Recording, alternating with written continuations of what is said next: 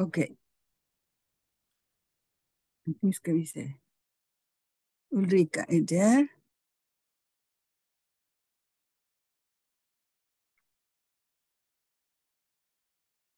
Invite. Hello there. Can you hear me?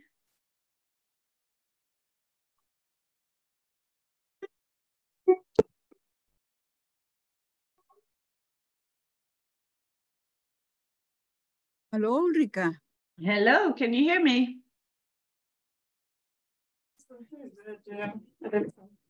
Hallå Ulrika. Okay. Men Hello. hoppas att Can folk you- inte går med hundarna så jag... Ja. Can you hear Kan me? du prata? Ja, Jag jag hör pratar. inte dig. Hör du inte? Åh herregud.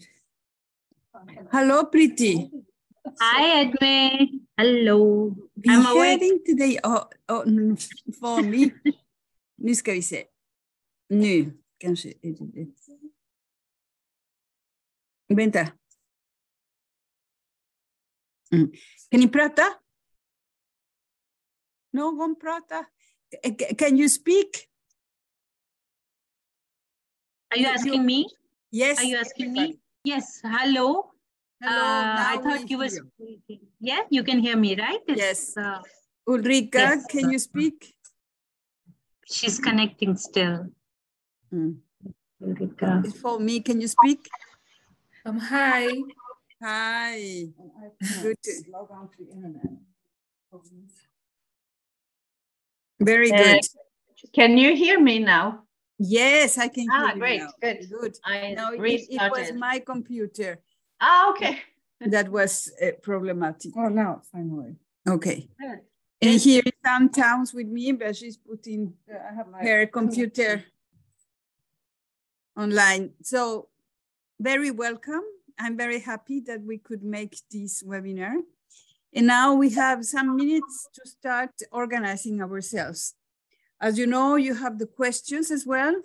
But what I thought was that I'm going to start with the introduction to the webinar and explaining as well what is Gadip, which is the main organizing entity here. And then I will go and present you very, very briefly. I think that you can complete your presentations when you start speaking, each of you. And then after that, we go to the questions that I send you. And then we take the questions in order. Hello, Mabel. Hello, how are you? Good morning. Fine, good to have you here as well. Yes, Very I'm not glad. very well, but Yeah. still alive. With these Yeah. vaccines, it's terrible, the reaction. Oh, terrible. But I'm very glad you could make it anyhow. Yeah. So, and here is Anne as well. Okay. Hello, Anna. Oh, I'm recording. Hello. Hello. Hello. We are going. Okay, one of us has to mute. Maybe I'll mute. Yes. I will make a record of the whole session, the webinar session. And I hope that as well we can make also some text version, at least in Spanish and perhaps in French, if we make that possible. So you will have the link to all the session afterwards.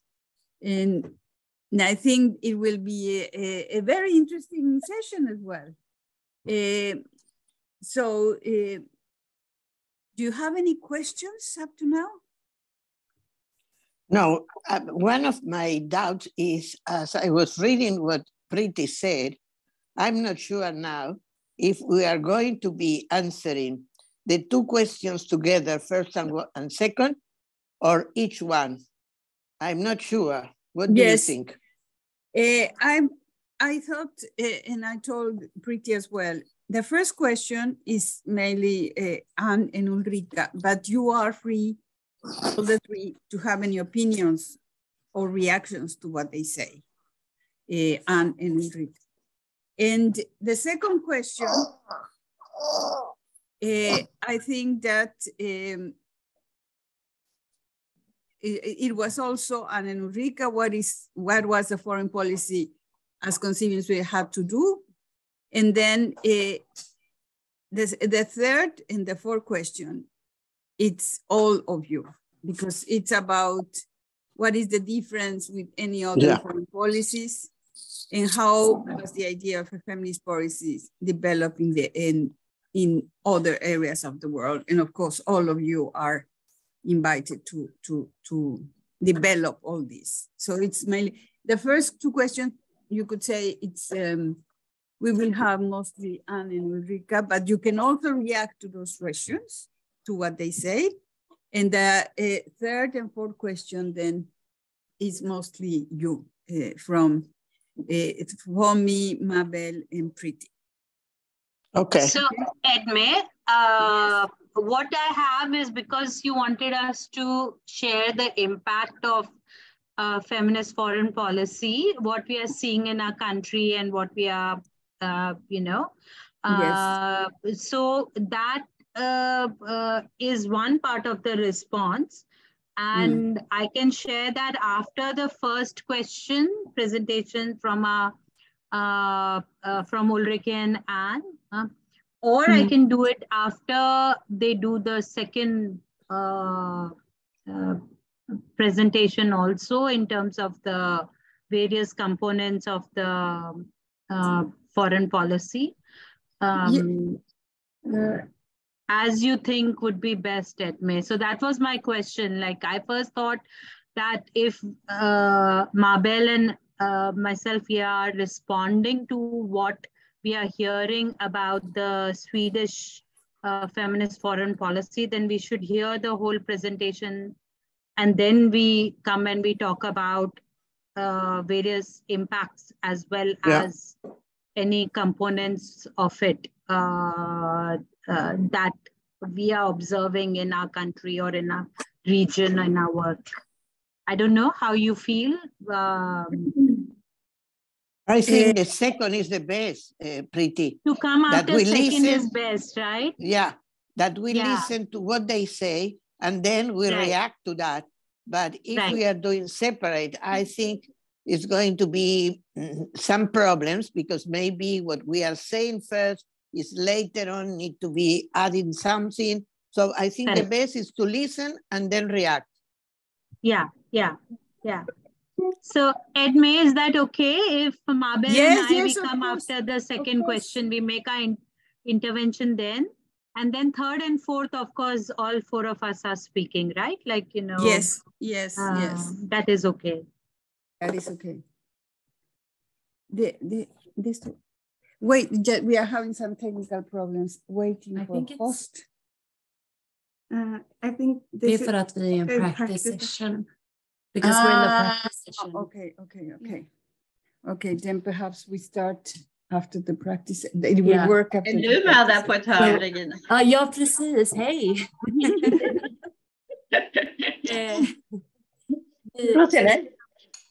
Fint att se dig. Since we're in a practice session, once we want to start at 6, you press this. And that's when the rest of the participants will be able to because join. we are in a special room that's supposed to have all the facilities and all the finest technical adjustments, so we can have public and we can have everybody. Participants. Ja, jag har gjort det. Du har gjort det. Det har jag gjort. Och det är precis detta. Yes. Are we going to receive questions from the public? Sorry, Edme, I want to ask something. Are we going to receive questions from the public? Or yes, as well. Okay. Yes. Okay. Yes. And there were several people registering up to yesterday. I don't know now. We had about 65 people that had registered for this webinar. So perhaps it's more. Now we are having public coming in. So you are supposed to be able to see the public when we start the webinar and to see us. So I hope it all works. We have been training on this facilities, Okay. and I hope it works because it's a little bit sophisticated. But is it? No, it's 5 minutes left. Ska vi dra igång så att det inte är practice session? Perhaps. Yeah. Okay. I will start it so people will start coming in. Så mutar du dig så pratar jag. Ja. Så att det inte ekar. Yes. So let's start.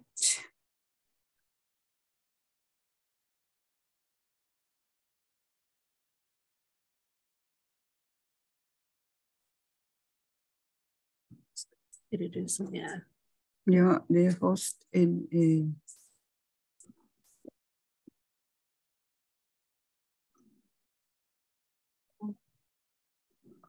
Recording in progress. And you should mute. Titta.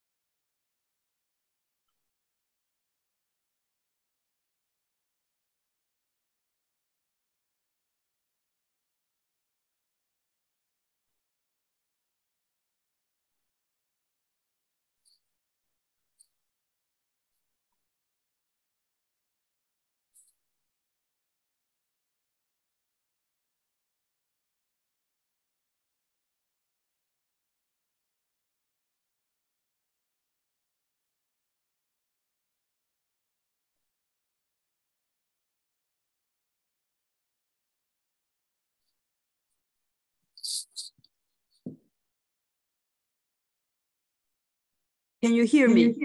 Now, yes. Now, yes. Before, no. Okay. So,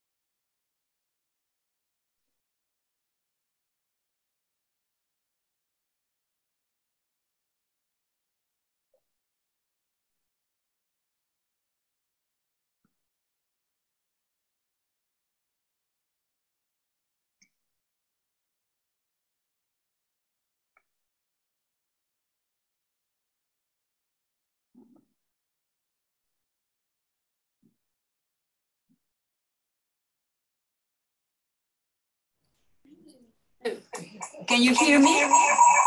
Yes. Okay. You can hear me? Yes. Okay, good. Now. Då kanske det är bäst att vi bara pratar genom den här. Oh, it is some of my. Can you hear me too? Yeah. Okay, Oh, good. that's great. Perfect. Yes. Good. Teknologi.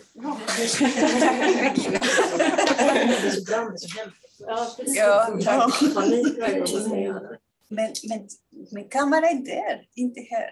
Vad sa vi? Din kamera är också här. Den är där också. Men Ja, där, den ser dig. ja, men inte där. Stora bilden.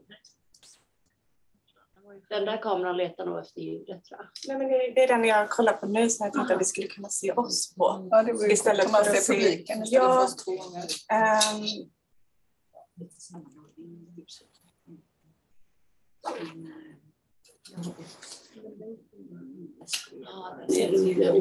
Nej, den är där. Ja.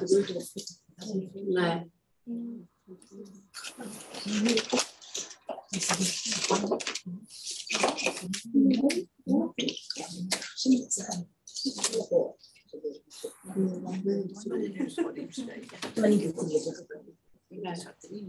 Jag förstår inte. Det fungerar klockan halv när vi var här. Och kan man se publiken? Ja, man kan se publiken också. Fast det är ju ingen kamera. Alltså vad skulle den se? Att den riktar sig neråt då? Ja, från tv. Och den, precis, den som är där. Här, switchcam. Multicamera. Vad nu?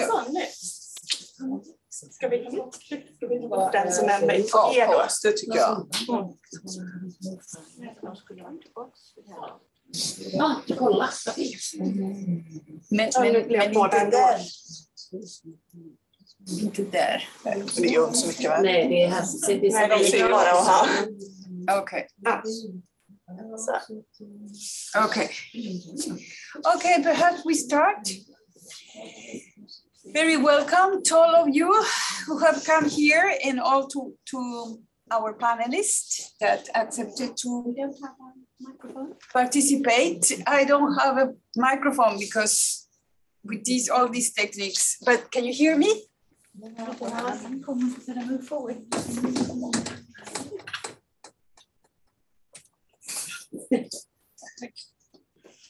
So I will try to raise my voice. As I said before, very welcome to this webinar on feminist foreign policy. And this is an event organized by Gadip, supported by Plus and Gothenburg University. And Gadip is an association based in Sweden that's trying to make it easier the exchange of knowledge and experiences between research and activists, focusing on gender perspectives in global development issues and international relations. So now I'm going to make a very, very short introduction to this webinar. In 2014, the Swedish Red-Green Coalition government adopted a feminist foreign policy which signaled a substantial change in its external conduct. It pronounced that ambition was to become the strongest global voice for gender equality and full employment of human rights by all women and girls. Sweden's feminist foreign policy platform also signaled very strong support for Resolution 1325, adopted by the United Nations Security Council in 2000. As well as related resolutions on women, peace, and security. Margot Wallström, a top diplomat with past experience as the UN Special Representative on Sexual Violence in Conflict, was the main initiator of this whole idea. On numerous occasions, Wallström has emphasized both the link between women's participation in global politics and sustainable peace and the notion that women's empowerment impacts in a positive way on national and international security. Nowadays, while the Swedish government has taken a step back and rejected to associate its foreign policy to feminism, a growing number of states, including Canada, Norway, Holland, Spain, Luxembourg, Mexico, Germany, France, and Chile, have adopted gender and feminist informed approaches to their foreign and security policies. In order to evaluate and discuss the implication of feminist foreign policy in general, Gadip, and supported by Plus and the University of Gothenburg, has organized this panel. So I will pass to present the participants, the panelists today. First, we have Ann Towns, the only one here today, a professor in political science at Gothenburg University that has an extensive work on gender and international relations, in particular on the Swedish feminist foreign policy. Then we have Ulrika Gradin, which you have there, and which is the operative head of UN Women in Sweden. And then we have Mabel Bianco, Women Major Group, Argentina. Priti Dakota, who's the global coordinator of BRICS, Feminist Watch, you know, BRICS, Brazil, Russia, India, China, South Africa. And she is based in India. And for me, Laura Berka, who's a co-executive director in charge of programs at the Community Center for Integrated Development, CCID, in Cameroon. I myself will be playing the role as moderator, and I'm an associate professor at the School of Global Studies at Gothenburg University, and I'm the president of Gadip. So first, I'm going. The whole panel is going to be based on questions that I'm going to put to the different panelists here, so we can start with the discussion. It's not the presentation of everybody, but response to questions and discussion among the panelists. So the first question is, what were the aims of the Swedish feminist foreign policy and what was its general impact?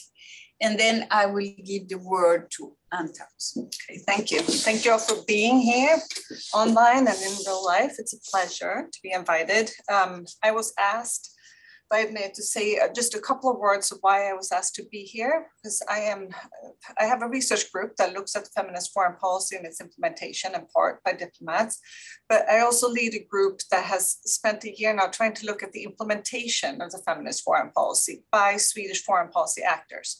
So in other words, how the goals that were set out in the policy, how those goals were then, what they were turned into when interpreted by foreign policy agencies and the 100 embassies that Sweden has around the world. The focus of our report is bilateral rather than multilateral diplomacy. So in other words, like the embassies work in different capitals in the world rather than say the United Nations or the European Union and that kind of stuff. And the report will be launched after the summer. So I'm not free to really disclose all the results yet. So I have to be sparse in terms of like what I share, but just so you know that's why I was asked to be here. So we were asked to think about what the aims of the Swedish feminist foreign policy were. For some of you, I think this will be familiar, but for others, it might be new. So as Edme said, the policy was declared in 2014 by a social democratic government that called itself feminist more generally. So the sense was that this feminist disposition should also be, right, it should include foreign policy and not just the domestic policy areas. But the feminist foreign policy was also declared in response to developments internationally, right? That we were seeing this rise in anti-gender groups, of resistance to women's rights and gender equality and LGBTQI plus rights, right? So in this global context, a more organized, a more vocal opposition to gender equality and women's rights, it was in that context also that the social democratic government kind of increased the ambition level and declared a feminist foreign policy. And so by and large, in terms of the aims, the feminist foreign policy was an extension of gender mainstreaming, which some of you might know what it is already, right? That the sense that gender and gender perspectives and attention to gender should be integrated in all activities, right? So the aim was to include this in the entirety of the Swedish foreign policy machinery. It was seen as an approach. In other words, it was kind of a broad, right, like to think about and include attention to gender inequalities, to analyze gender inequalities, think about in what ways Swedish foreign policy could be put to work to address those gender inequalities. It was articulated in terms eventually of the 3 R's that some of you might have heard of already, right? In terms of equal rights between men and women, boys and girls, equal representation, equal resources, right? And sometimes also a 4th R would be added, which had to do with like how to ground this in reality. And in many ways, the feminist foreign policy was a continuation of existing Swedish gender equality work in foreign policy. I mean, Sweden had, especially in the arena of development aid and development cooperation, Sweden has worked with gender equality for a long time. So this wasn't new there. But in some other ways, the feminist foreign policy was groundbreaking and new, right? So it was a continuation, but also something very novel. I mean, one of the novelties, of course, was introducing this language. I mean, that's where what brought a lot of attention to the policy was that it was called feminist expressively, right? So that raised a lot of curiosity. What is this thing? What is it that's feminist about this policy and so forth? And to use that at the highest level of foreign policy. If you think about it in historical terms, that historically, I mean, even up, you know, Sweden really allowed women to serve as diplomats in 1948, right? So up until 1948, women were allowed in the foreign ministry. And now we have, right, a foreign policy that's not just supposed to be attentive to gender equality, but that was also talked about in terms of feminism, right? So it's quite a change in that sense. But there were two other things I think that were new, right? On the one hand, the feminist foreign policy was directed not just to development, but to all foreign policy areas. So that was novel. All the areas under the purview of the foreign ministry should bear in mind, right? So the feminist foreign policy also involved, in other words, trade, which it hadn't before, and also foreign and security policy, which it hadn't before. So everything that went under the foreign ministry was supposed to be permeated by a gender approach. And it was also new in the sense that it incorporated the entire foreign service, right? The 9 or 10 public agencies that are charged with implementing the feminist foreign policy and these roughly 100 embassies and missions in the world, right? They're supposed to execute and implement and turn this into something concrete. They were all supposed to be working with feminist foreign policy for the first time. And briefly on impact, I mean, what we've looked at is impact, again, in terms of how these agencies and embassies, what they converted the policy goals into. So we haven't looked at effects in other countries, right? That's not what this report was supposed to do. But in terms of impact in just broad strokes, I mean, we can say that there's a lot of autonomy built into the Swedish foreign policy system. So these embassies and agencies have a lot of room to interpret like what they want to do. And that was by design, right?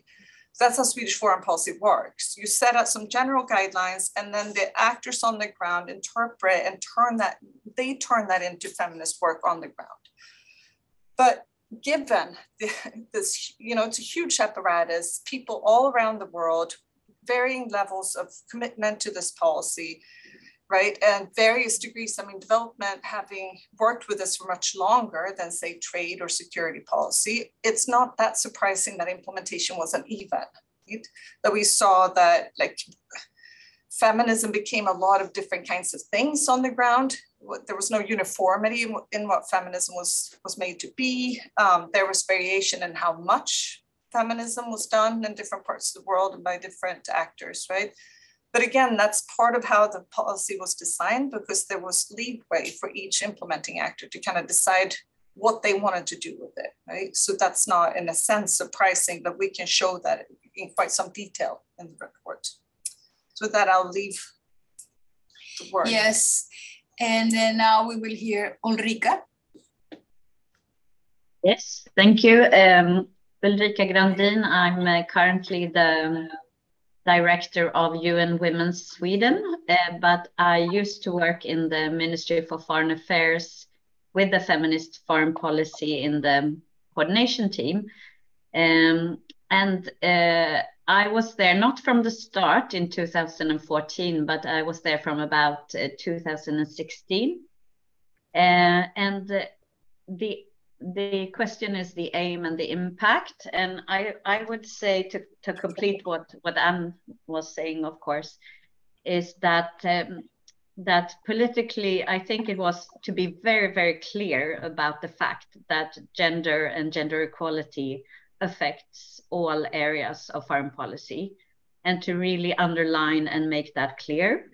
And as you were also referring to use the word feminist was a way to do that, to really talk about it as being a more of a transformative approach, and to really put that word together with foreign policy, since that was new, and that was kind of the new and groundbreaking thing, to really have that perspective in everything the foreign policy would do. And as I said, to lead the thoughts to something more transformative than just gender mainstreaming or gender integration. With that being said, I think you're right, Anne, that this would not probably have been done without gender equality being very well integrated into a lot of national policy, but also to some of the foreign policy, especially development policy. But this was to put an edge to it and to broaden the agenda. And I think it was also, and for Wallström and then the other ministers to follow, based in a very firm belief in the more of the global peace agenda, the human peace agenda, that gender is really a factor in the peace agenda, and that women are essential for peace and also very affected by wars. And I think that was, but I'm guessing, but I think that was one of the basics for the minister. And then ultimately the aim was formed into this method that was used, and that I personally think was a really good method, and goals and method, with the 3 R's, to really remember and really have that in kind of top of your mind when you work with this policy. And this is, of course, rights, women's and girls' rights, the human rights agenda. And the second R is representation. Are women and girls represented in the room and what have you? And the third is resources. Are the resources fairly divided among men and women? And as I usually say, if you only work with those 3 R's, you have quite a lot to do. So I think it has been a really good set of kind of aims, but also a method, if you want, and also for the civil servants to really have that as a thing to remember when you work in different contexts and with different policies. And then the impact, of course, I mean, that's up to also research to look at that eventually.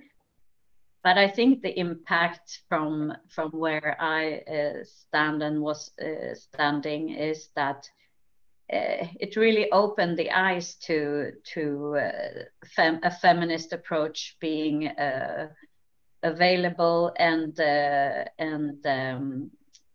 used as a method in foreign policy, that you put those 2 together. I think that had a strong impact to really put those 2 agendas together.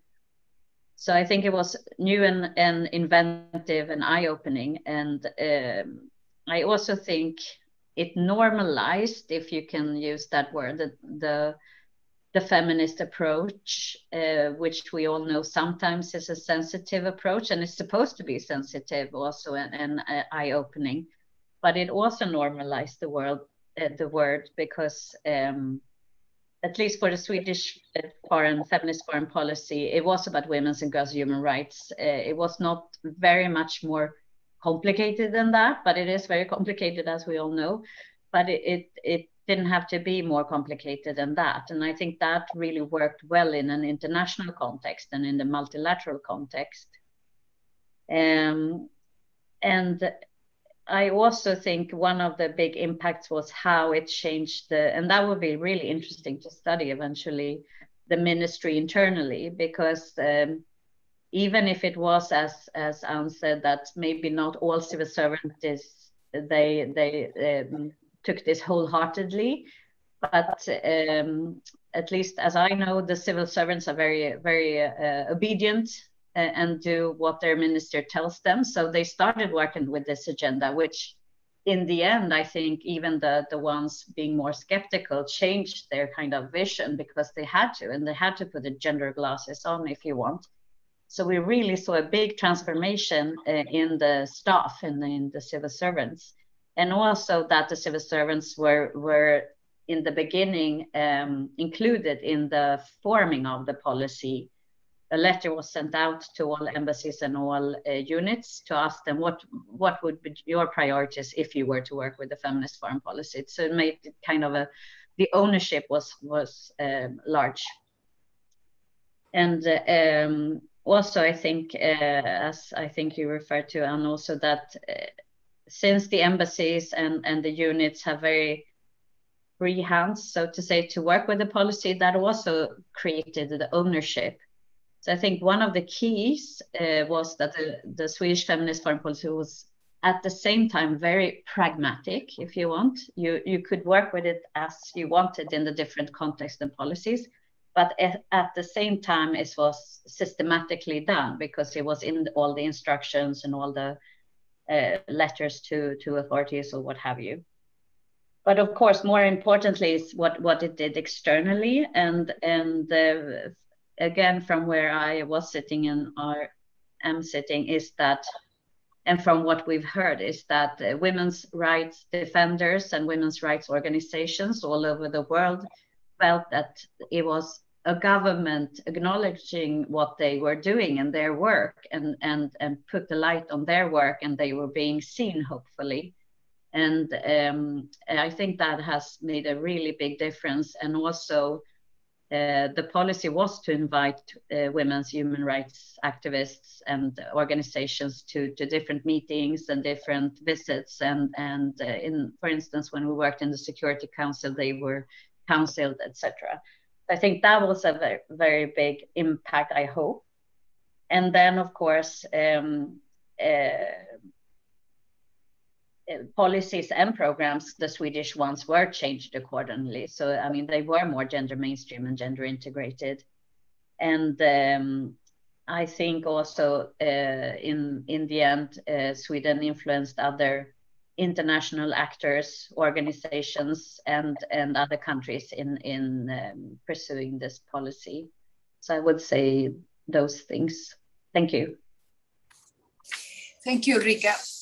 And now I'm going to ask the rest of the panelists. They are going to intervene, of course, in the other questions, but if they have any reaction to these first presentations.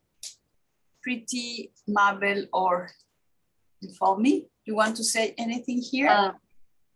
Edme, I can wait to hear the components and then respond. Okay. If that is okay. Yes, yes. Oh, this is okay, of course. Yes, Mabel. Sorry. Yes, I want to say that for us in Latin America and the Caribbean, the example of the Swedish feminist foreign policy was very, very important. And that's why we are now very preoccupied due to the changes in these policies. This is not only in the issue of the supports to some groups or governments' activities, but most due to the importance of in the international arena, where, as you know, for example, this year in CSW, we have had so many problems to approve language that for us used to be so well accepted, and they want to review that. So this is why it's so important to have this feminist foreign policy in most countries as we can, because it's a way to bring the ideas and the knowledge of what is gender perspective that is not only for women and their diversity, it's for all human beings, because feminists want equality and we want to have everybody the same rights and the same access to that. That's why it's so important. This is what I want to remark. Thanks. Thank you, Mabel. Yes, for me? Yes, thank you very much. Just to add, so I'm really looking at the foreign policy and the whole discourse on intersectionality, the whole how the policy uses an intersectionality lens, a feminist lens, and a human rights approach, which is really beautiful and which has really set the pace or really made activists and really made our work to really for us to really take a step behind to appreciate how intersectionality plays when it comes to gender equality, or really addressing or actually meeting to the goal of gender equality, to the Sustainable Development Goal 5, of course, to the Resolution 1325, and the Women, Peace and Security Agenda, which is really, really important, because some of these things which have not really been discussed in our context, this policy has actually made us to actually think that there is need for us to do more, to think more, to actually not only just say, okay, we are going to use just the feminist lens, also think about how these things interconnect, how women's access to rights, the enjoyment of their rights, resources, and representation when it comes to politics, when it comes to peace, and how it's very important to put women at the center of this kind of decision, where we must listen to women, or must ask for what they want and listen to them, and in turn act in issues like this. So I think this has actually brought a lot of issues, and a lot of it's very important, and it has set a very huge space for discourse when it comes to the progress of gender equality. Thank you, Fami. And now we go to question 2, which is, what has the feminist foreign policy as conceived in Sweden had to do with development policies, foreign policy in general, conflict resolution issues? And I give the word back to Anne. Thank you. Before I get to that question, I want to just clarify maybe and respond to Ulrika to say that I don't think I made sufficiently clear maybe that the feminist foreign policy, the implementation, has led to more work across the Swedish Foreign Service. Okay, it's just that that's also been uneven. It led to a lot more work in some areas than others, and in some embassies than others, right? But across the whole, it definitely did something that, you know, raised the attention to gender equality across the Foreign Service. And then this point on intersectionality, I think, is also incredibly important, and something that it's not always stated in the Swedish foreign policy documents. It's there sometimes, right? But when you look at how Swedish embassies and Swedish agencies work in practice, they are attentive, right, to diversity among women. It's not as if they treat all women, you know, or women as a coherent unit, right? But the ways in which they work in intersectionality varies a lot. It's a difficult concept. It's even difficult for academics to know how to do an intersectional analysis. It's not that easy for very busy civil servants to figure out what to do with this. But I think there is attention to, for instance, poverty, right? And there's attention to sexual minorities. There's attention to human rights workers and their, you know, in poverty and their kind of economic precarity and that sort of thing in practice, even though it doesn't always appear as such in the policy documents, when there's a tendency to talk about women as a group or women and girls as a group, right? All right, so now to the question about the different policy areas. So in development policy, Swedish development policy has worked again with gender equality for a very long time. And it continued after the launch of the feminist foreign policy. It largely continued working with gender equality language. So I would say that Swedish development policy, especially in SIDA, perhaps the Swedish International Development Agency, they did not switch over to language, feminist language. They continued with gender equality language by and large. And in our interviews, it was clear that not everybody in SIDA really knew whether they were affected by the feminist foreign policy, if they were included in that or not. There was some disagreement on that. So it's not as if everybody was aware or shared the idea that the Swedish development policy was included in the feminist foreign policy. Development policies, of course, have worked, and I think Ulrika can fill in much better here, right? That it has, you know, focused across the board on all kinds of issues. Poverty issues, of course, democracy and human rights, sexual health and reproductive rights have been very important for Swedish development policy. And again, it's often been intersectional, trying to pay attention to variously situated groups and diversity within and among women and men. Even if SIDA and the development sector did not really switch to feminist language, they did increase their gender equality work after the launch of the feminist foreign policy, okay? So if we look at OECD DAC data before and after, you know, they have these gender markers to see like how large of a share of foreign aid has paid any attention to gender. Roughly, I mean, 75 to 80% of Swedish foreign aid had some gender component before the feminist foreign policy, but that increased by several percentage points after the launch of this feminist foreign policy. We don't know for sure that whether that was only about the feminist foreign policy, because you have to also bear in mind that there are multiple processes at work at once. There was gender mainstreaming integration in Swedish public agencies. That's another initiative that was parallel to this feminist foreign policy. And then there are all the international things going on, right? The women, peace and security agenda, the sustainable development goals, right? There's a whole host of other things that also affect and influence Swedish foreign policy. Foreign policy in general, here I think Ulrika might be better. That's a hard one for a scholar to get access to. And we didn't look at multilateralism.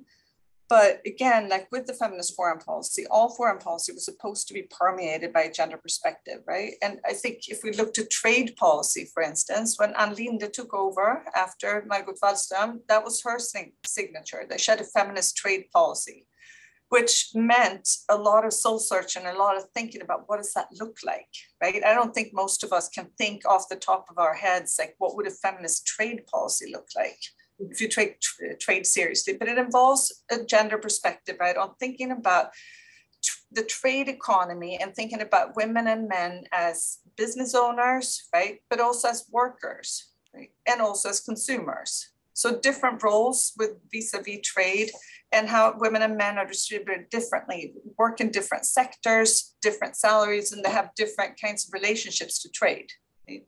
So doing analyses of that and then adjusting policies so that it works for gender equality in those things, which means, and whether that's transformative, to get back to Ulrika's part about transformative, depends on what you think you're transforming, right? The Swedish feminist foreign policies was committed to an open free market trade economy, right? So it's not a policy that's transformative of that sort of global market capitalism, right? As some people seem to have thought.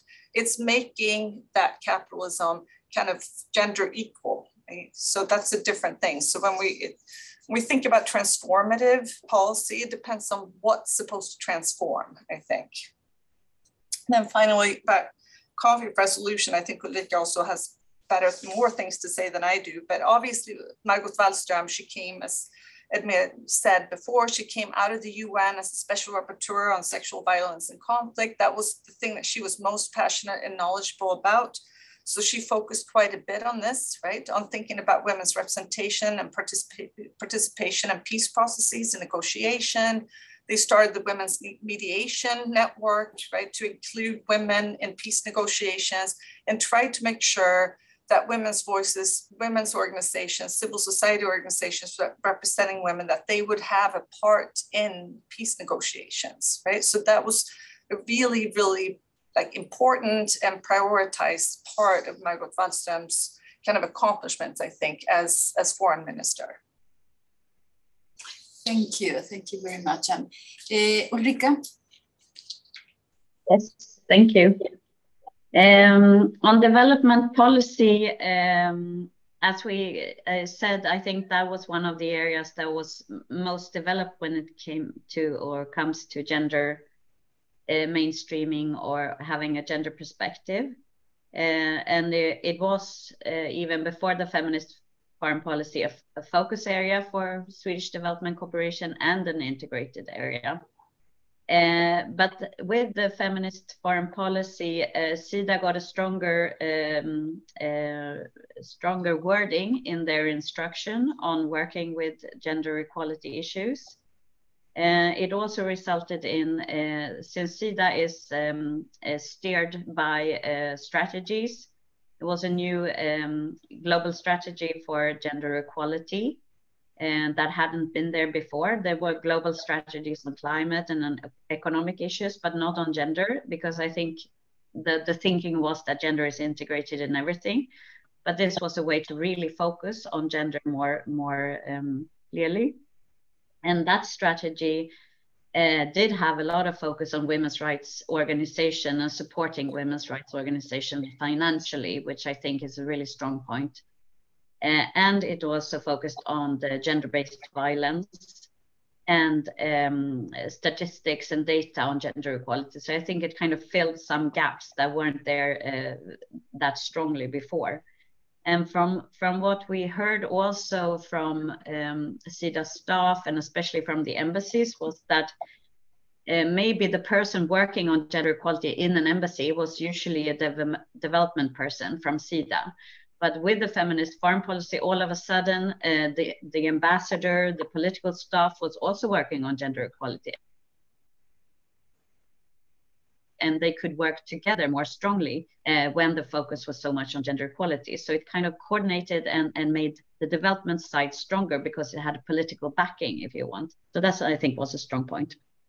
And on foreign policy, again, I would say that it really was the internal change of staff and civil services and the kind of structural approach to gender equality, where the political leadership, of course, was very strong and very important. And the policy wouldn't have been there without that.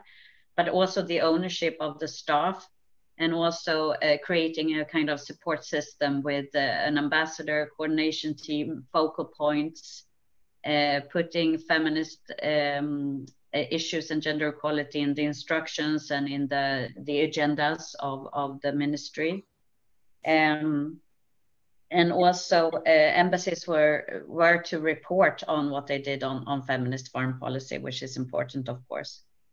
And also that Sweden was in the forefront on these issues in multilateral and in international context. That it was kind of clear from everyone that Sweden were going to say something about gender equality and we're going to push for that issue. And we were also the country that got a lot of questions on gender equality. And on conflict resolution, again, I think also of course, the women, peace and security agenda was lifted very much. One example, as I said before, was the time Sweden was in the Security Council and could really try to influence resolutions and documents taken at that time, and also saw to it that women's rights organizations were coming to the Security Council and giving them advice on different conflict situations. But I also think there were kind of new areas like disarmament and more hardcore security issues where the gender equality issues had been a bit absent. That was putting more light on those. And as Anne said, also a mediation network with the women mediation mediators. Thank you. Thank you, Ulrika. I think that we go now to the third question, which will bring also more the global South perspective. What makes a foreign policy feminist? What is the difference with any other foreign policy? And first, I'm going to give the word to our guests from different countries, different continents. First to Priti. You are muted, Priti. Apologies. So good evening, everyone. Edme, if you'll allow me, I would first like to share what the impact of feminist foreign policy is before I get into the third question, if that is okay. Yes. Because I had not responded to the first, and I do want to thank you for having me on this panel. And Ulrika and Anne, it was a real pleasure to hear the whole Swedish process. It's one thing to read on paper, but I really appreciated the sharing of the process as well as the internal impact and transformation that the feminist foreign policy has had in Sweden. And therefore, I do want to congratulate Sweden and all of you. I'm sure it must have been a really hard work to achieve this. And as a feminist, when I first heard the idea many years ago about a feminist foreign policy, I do have to admit I was totally seduced by that. And I was very interested that how gender can be integrated into a country's development activities. As Edme shared, I am a founder as well as a global coordinator of BRICS Feminist Watch. And I, of course, today I'm going to make my interventions from the point of view of being a global South feminist as well as a decolonial feminist, which I identify myself. And so it is important for us to note that the greatest event of world history in the 20th century has been decolonialization. Although countries achieved independence from their past colonizers, the process of colonization continues to be an ongoing process. And this, of course, has opportunities as well as challenges. The discussion around foreign policy is very much located in this process, particularly in Global South and maybe in other parts of it. So what I feel there are two components to this process. One is the actual process of a country reaching the decision having a feminist foreign policy within the country. And second is the content of this foreign policy. Now, what has been the impact of foreign policy in my interventions? I'm not necessarily drawing from particularly just Sweden, but this trend that we are seeing in the last few years with Sweden taking the first, being the first country, and how this trend of various countries, particularly in Europe and other parts of the world, have developed a foreign policy and how has it impacted? I would draw my observations from India particularly. Now in India, the foreign policy, feminist foreign policy is now being pushed by Europe as a good thing. In India, for example, this particular idea to develop a foreign policy is heavily funded by Europeans. Hold on one second, I just lost my notes. Hold on one second. Sorry. So it's heavily funded by Europeans, and the related work we are seeing includes research, dialogue, events, roundtable, and also publications as knowledge pieces. So as a decolonial feminist, this of course for us highlights a very colonial mindset.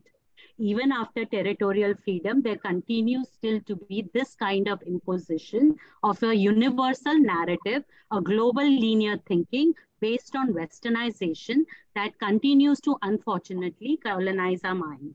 This form of colonization is used to legitimize Western knowledge through artificial universalization. The work in India around feminist foreign policy is funded by Europe mainly and is quite strategically presented as a local initiative and concealing the Eurocentric origins. This also is artificially positioning a particular kind of reasoning knowledge, epistemology, and is therefore silencing local realities, context, and narratives. Now, why is this artificial universalization of feminist foreign policy in Indian context a problem? What these efforts are doing indirectly creating what is acceptable as a good gender equality indicator for a country, which is to have a feminist foreign policy. There is a homogenization process. That means that gender equality component in countries' foreign policy should come under the banner of a feminist foreign policy.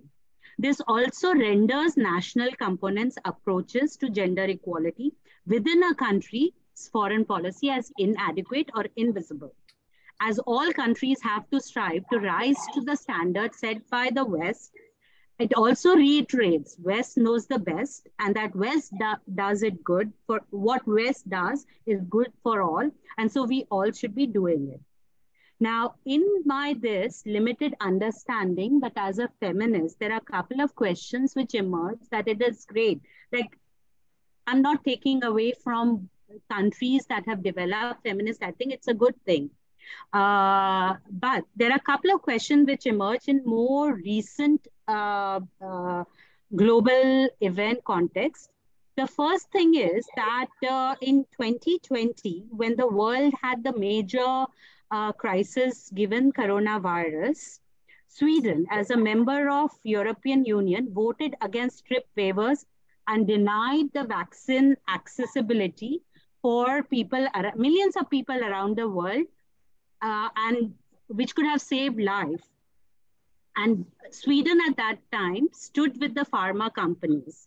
And therefore, I would like to ask our Swedish sisters that how do they see this role that Sweden played in global politics? How does it relate to me as a feminist, it seems like it's kind of a opposite to it. Also, more recently, Sweden has expressed its interest to join NATO membership. Now, this feminist approach to foreign policy, like again, I would think would be, and as Anna and Ulrika shared, would be human-centric and will focus on structures that actually are perpetuating inequality, injustice, and more promote inclusion and justice approach. Also, as feminists, we are very skeptical whenever military solutions are sought in terms of security. We always want to prioritize human rights and civil society engagement.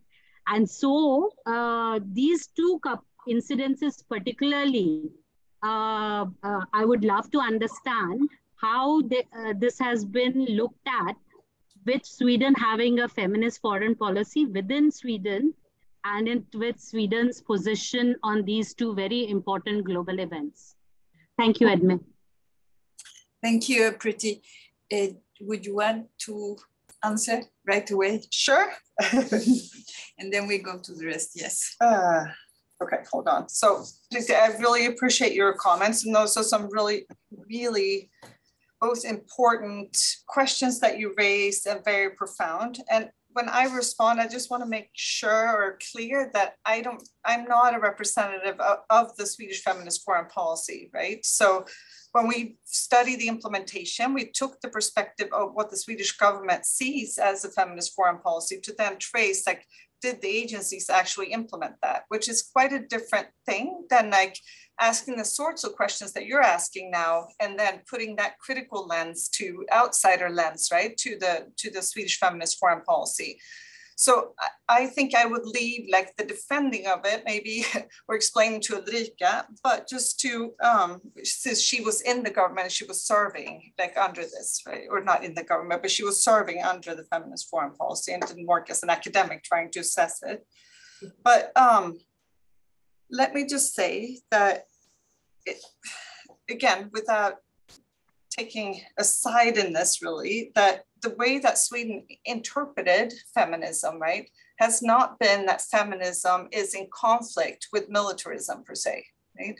So that's been quite clear. Both Ann Linde and Margot Wallström, both of them, when we interviewed them, have said that they don't see the feminist foreign policy as in conflict with Swedish arms production or Swedish arms trade, for instance. It's something that's, you know, they're trying to make Swedish arms production safe for women, so to speak, rather than saying that there's a conflict of interest here. So it's a very different, that's a particular way of understanding it, right? And I think also to the point is that the only agency that was not giving any instruction to integrate feminist foreign policy is the Inspector for Strategic Products, which is the agency that's in charge of regulating Swedish arms trade.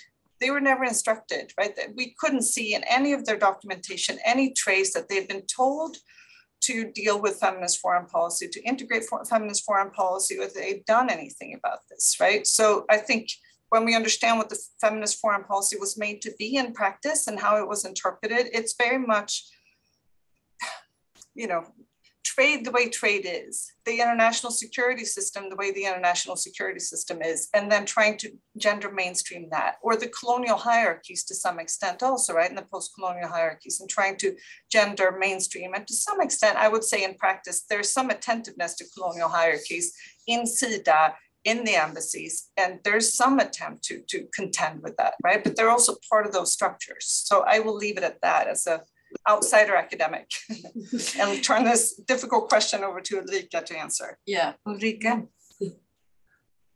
Oh, well, just to be clear, I'm not the politician, and I was a civil servant for that government, and now I represent UN Women Sweden. But of course, I can try to say something on. I think you're right on those points, Anne. It was putting a feminist lens and perspective to what was already there, and didn't necessarily try to change arms industry or trade for that matter, but what I think, at least, it's tried to do in a global context and the global South is it's tried to localize feminist foreign policy in the context and with the people there, and that's why it was so important for the embassies they had instructions to always check with local women's rights organizations. What were the local problems? How should we approach the local problems? I mean, that was the ambition in trying to localize the policy, right? And then if that succeeded all the time, I couldn't say, and that will probably see a little bit in her research. But that was the ambition, to always be localized and to be context specific.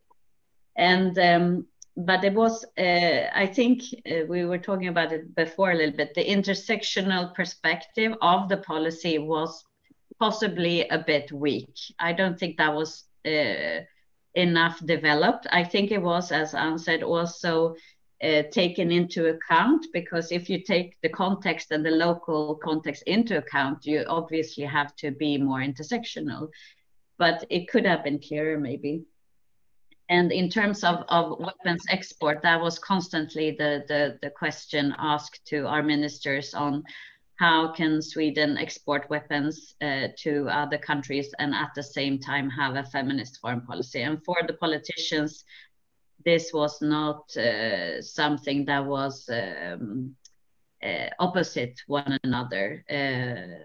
That's at least how they explained it. But so there are always conflicts of interest and conflicts of goals in the government, right? And I think that was definitely one.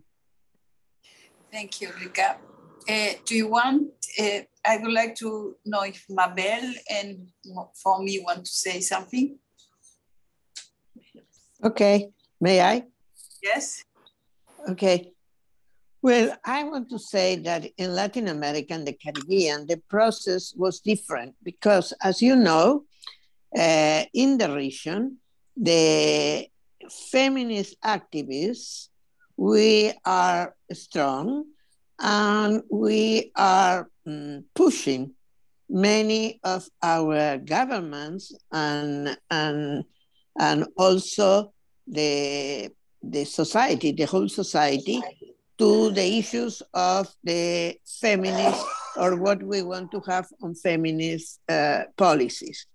So for us, it was not strange that the feminist foreign policy starts to be developed in countries where we have had some changes in the government promoted by women's groups or after some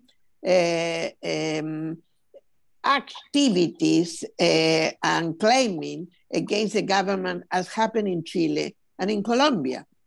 So we are now new governments that they have a different perspective in such a way, and where the women feminists are much more strong and could be some possibilities. This is something I want to be clear, because it was not produced by outside, it's produced by inside in our countries, the change.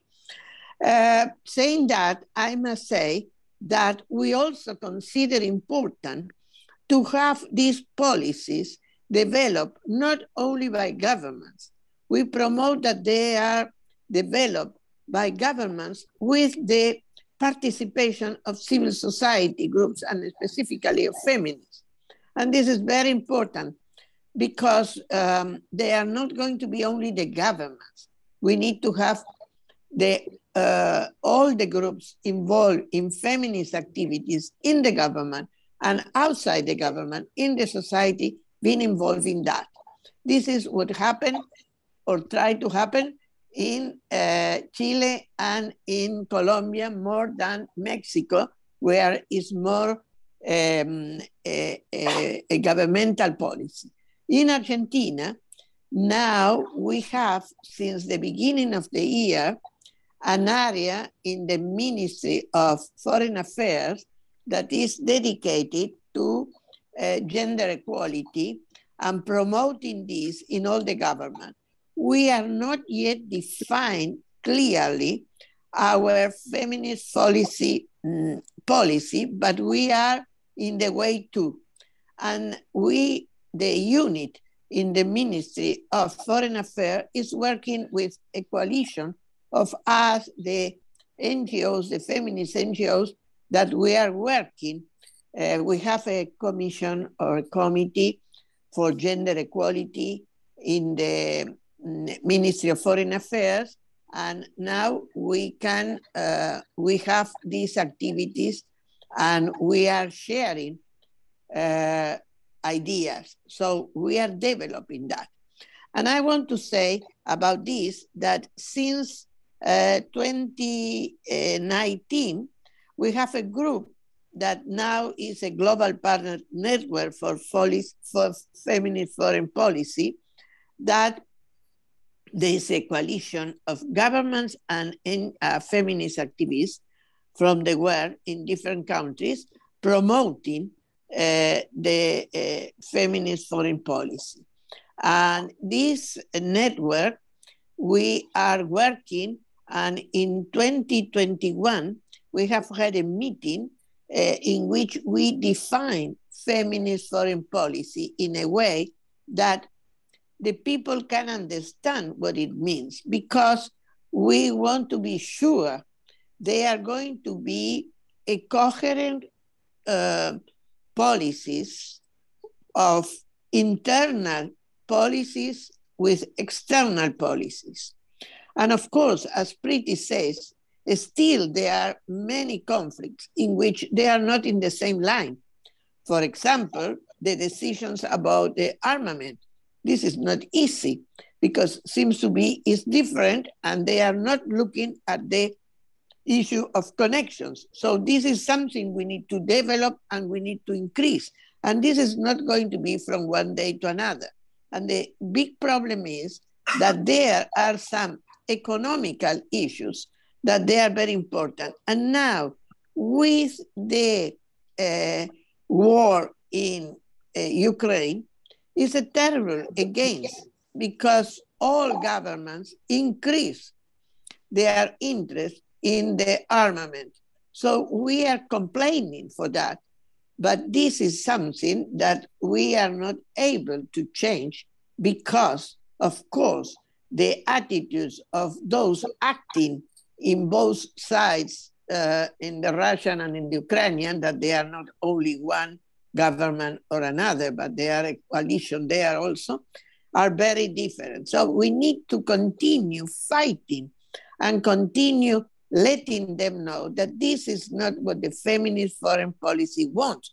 We want to change the investment of armaments and to be growing the investment of development. And this is something that needs to be doing in a way in which, of course, we consider the increase in the access to funding for feminist NGOs, but also for governments, because this needs to involve the government. But it's very difficult, and we need to fight against that. And this is something that we are very preoccupied, how we manage this, how we are going to do, and how we can do in a better way, because it's very difficult. The another point that Priti says about the difference in how was it the commercial issue of the vaccines, this is more than one country. And this is the problem that for the first time with COVID, or coronavirus as you want to call, vaccines became a business. always vaccines are used to be not a business. No one considered that Sol will be selling the vaccines. He developed the vaccine and he offered to everybody, and this was not. So this is a change in the world that we need to fight against. So the problem is how we are working. It's not one country, I say, it's global, and how we approach the inequalities in the health services and in the production of pharmas. We have been working a long time on HIV and the antiretrovirals, and how this was also an economic issue in which we have the life of many people in poor countries that couldn't reach because they couldn't have access to cheap treatments that they were effective, but they were not done by the big pharmas. So we need to continue fighting, but this is not individual. This is more broad. And this is why it's so important that if our governments have feminist foreign policies, they are obliged, or at least we, the civil society and the population, we need to request a coherence among internal and external. So this is something in which we need to also involve not only the feminists and the women, but we need to involve all the society, because this needs to be controlled. This needs to be something that was assumed by everybody.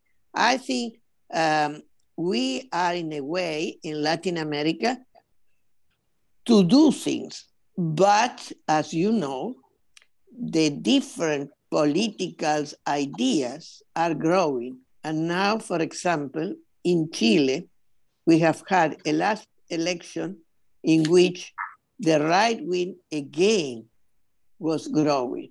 And this is very, very preoccupied. So we need to find a way to work also with the political parties in order to find and to understand that this is something that we need to have clear ideas. This couldn't be on the feminist hands. It must be from all the society and the government. So this is something we are doing, we are working. It's not easy. And this Global Partner Network for Feminist Foreign Policy, we are working and trying to mobilize worldwide these ideas. Thank you. Thank you, Mabel. I just give briefly the word for me, and then afterwards to Priti, because it's very late in India as well. For me, please. Yes, thank you very much. So the whole idea of the feminist foreign policy in the African context or the Cameroonian context has not really been welcomed. I think mainly because there is the misconception of the word feminism. So, and Cameroon is one of those countries when it comes to representation of women in politics.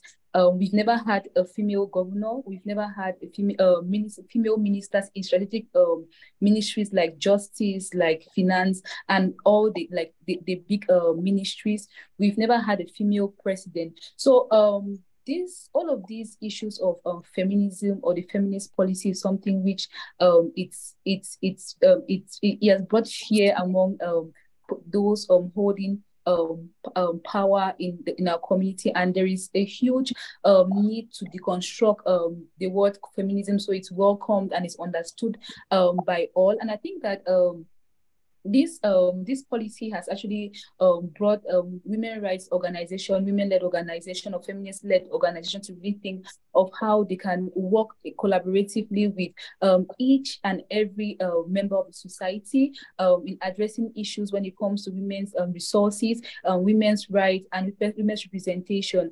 Given that Cameroon is torn apart by a triple crisis, which is basically the Anglophone crisis, the Boko Haram crisis, and the Central African Republic crisis, which is puts us in a really, really a bad situation. We are in a humanitarian context, and all of these things come into play, and they need to really work collaboratively to see how we can address issues of discrimination or to seek gender justice and social justice in the communities we work in. And particularly, I think the feminist policy is not something that we Cameroonians, or in a setting we are actually thinking of.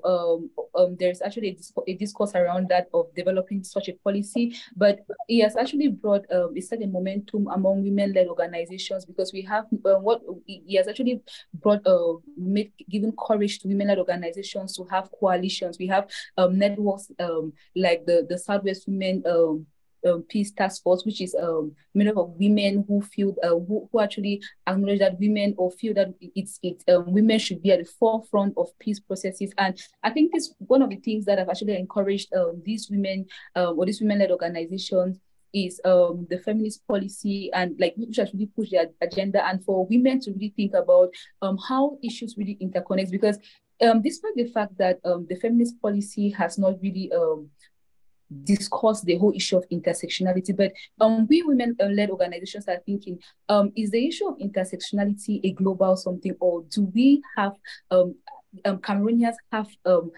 different ways in which this intersectionality plays, or this discrimination plays, or how resources are distributed in our communities, given the fact that we still live in a community where women have no access to land, to property. Women barely have access to keeping their name after marriage and all of these things. So you look at all of these things and you see we are still behind when it comes to addressing all of these issues concerning women. And there is a need to actually you have to appreciate the feminist policy and see how we can work collaboratively with not just as women-led organizations, not just as non-governmental organizations, but also with government officials to see or to own discussions like this, or own processes like this to transform, to bring about gender transformative approaches, to see how they can address the needs of women and see and seek gender equality in the communities we live in, and also the issue of accountability, and like by holding each and every member accountable in the community, be it the community members, be it the ministries who work in being the women-led organization, which is extremely important in attaining this or actually addressing issues of gender equality in our society.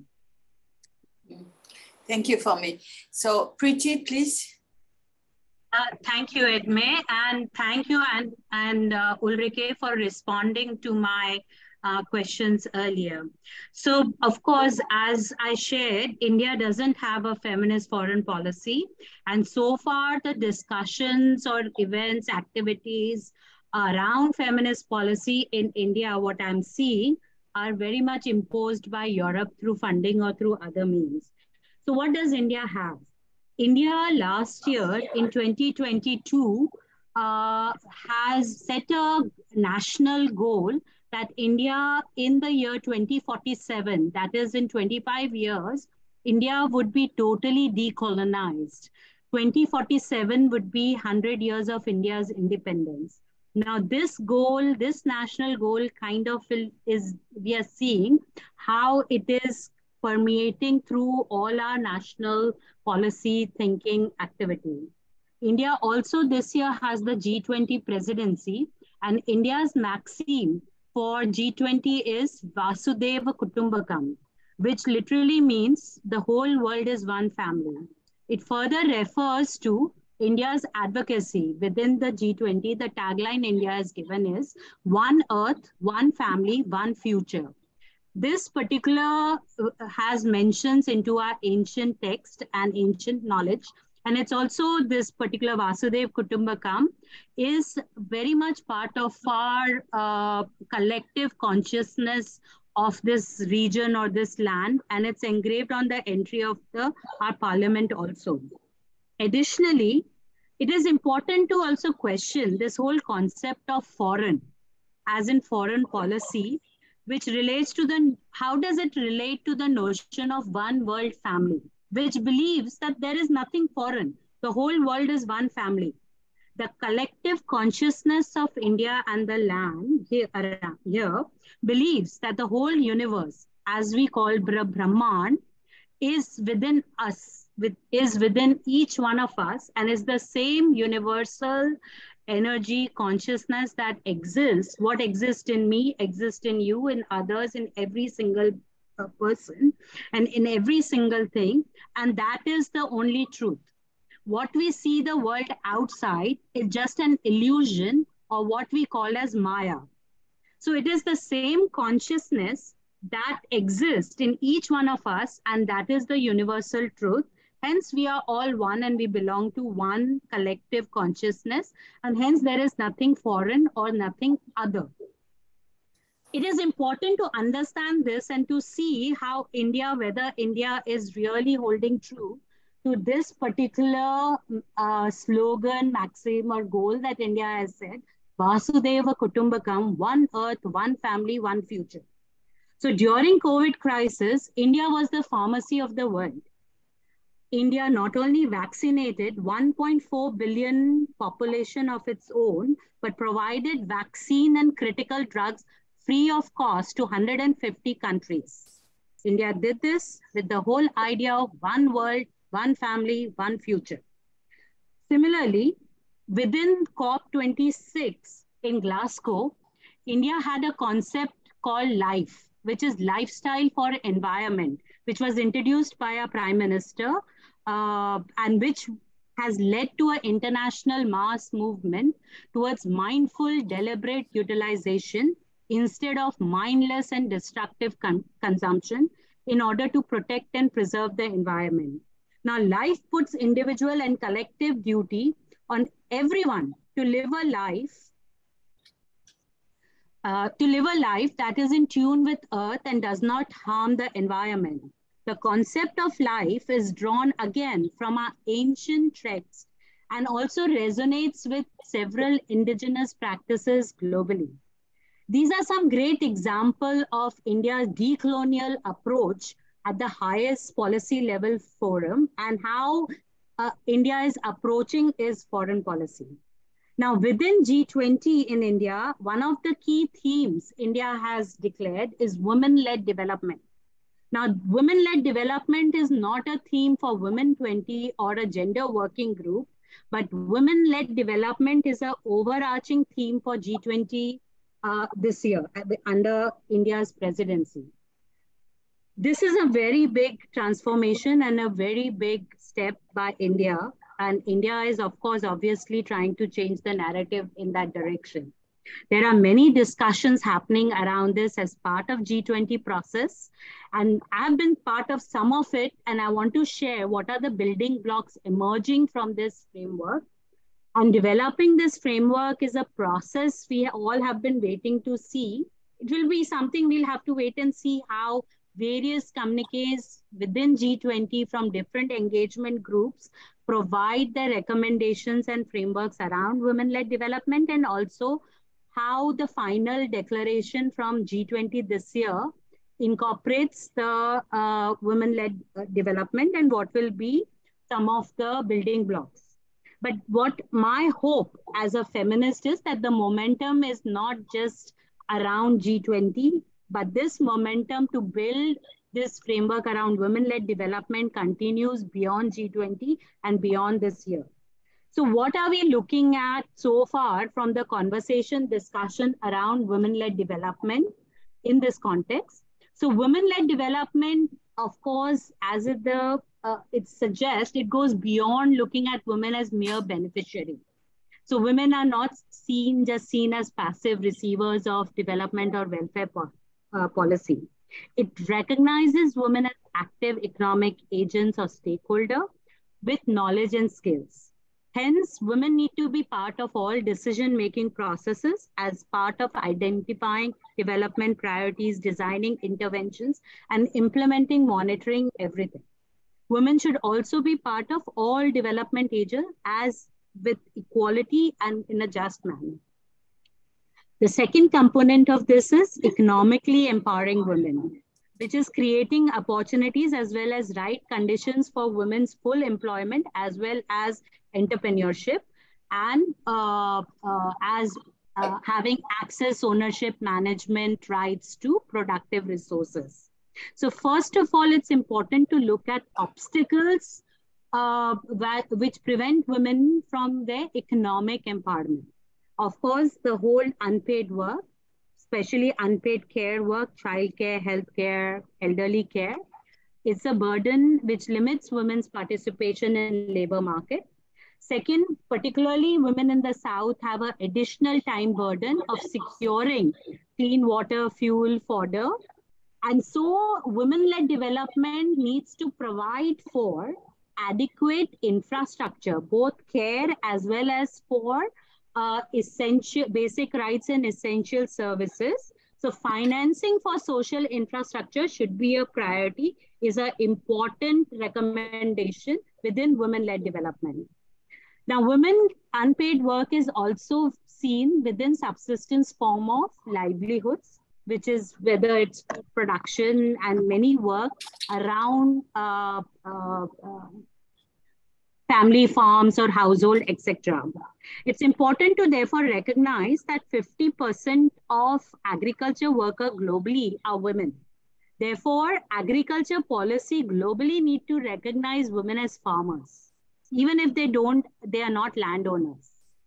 Women's financial inclusion, women's access to productive resources, including energy, technology, knowledge, information, women's skill development, are all part of these building blocks which are talking about women-led development, including digital literacy and how we reduce the digital gender divide. Now, as Ulrika shared, for us, this conversation around women-led development, of course, the G20 presidency has provided us the opportunity, but what as a feminist or as a woman leader based in India, what I'm seeing is very transformative and it holds a lot of promise. It has brought different stakeholders to different panels, discussion, debates, sharing, learning, right from the ground to highest level of policy maker. And that's why I would say this is for us in India, it's a transformative step because India has put this at a very high level within G20. It also has the 3 R's that Ulrika shared. It does talk about rights, it does talk about representation, and it does talk about resources. Oh, I would stop here. Thanks so much. Thank you, Priti.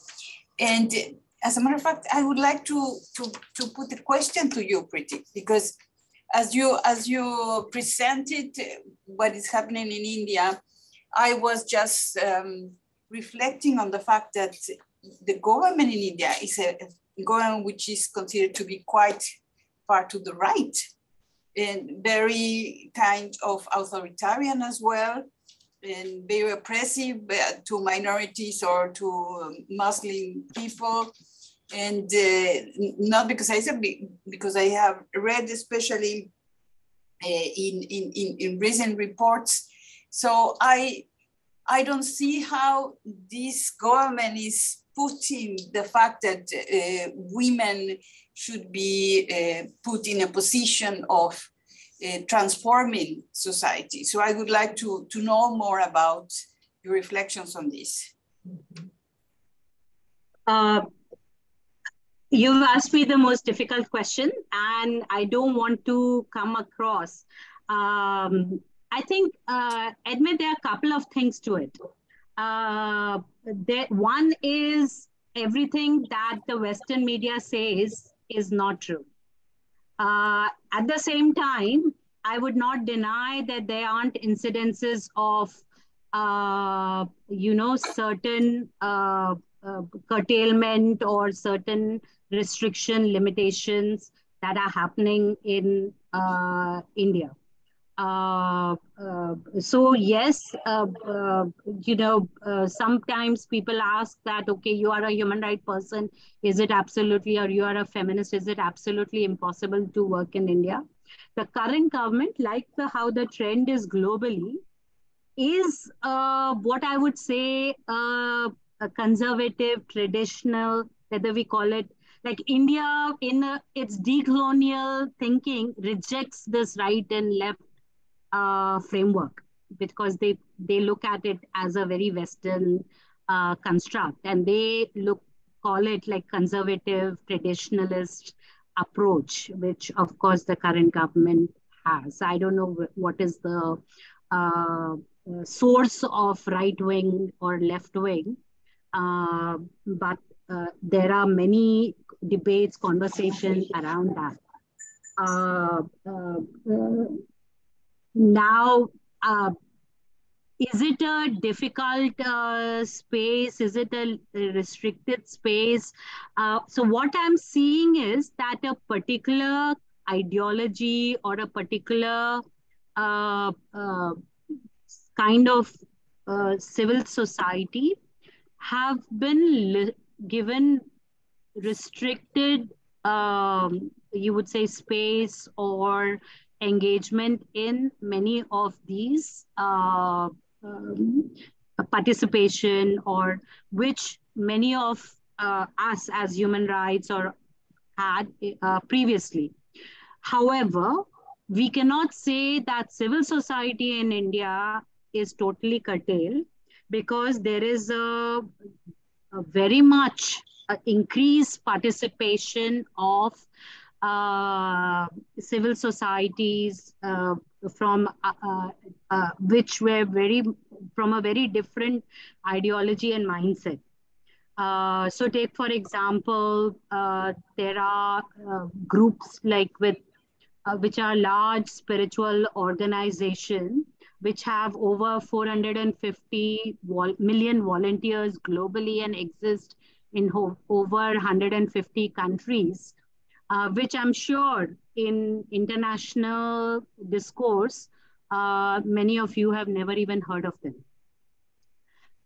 They are the ones who, even within G20, have very prominent role and prominent space and leadership. And yes, they are civil society, they are NGOs, they come with that. And so people say, okay, Indian government is giving space to those NGOs who will not criticize them, and only those who talk like them, and that is why they have been picked and all. It's also like, again, for me as a feminist, that I identify as a feminist from Global South, and I do want to understand what this decolonialism means. I'm also a Western trained feminist. So my concept of empowerment of equality is very much influenced by what I have learned all these years from a very Western articulation. And if you ask me, I have no way, language, framework, how to articulate an alternative perspective of empowerment, entitlement, etc. Now, India is very strategically, very deliberately giving space to some of these analysis, voices, organizations in these global platforms in a way to very deliberately decolonize its approach. So, and everything which has a Western funding, Western influence is looked at critically in this ecosystem in that way. Okay. Yeah? Does that answer your question? Yes. It's difficult, it's challenging, and yes. we're all going through it. Yes. Yes. Okay. Does Mabel or FIEM want to add anything around this? And we were in, Priti has already answered that regarding how has the idea of a feminist foreign policy developed in other parts of the world.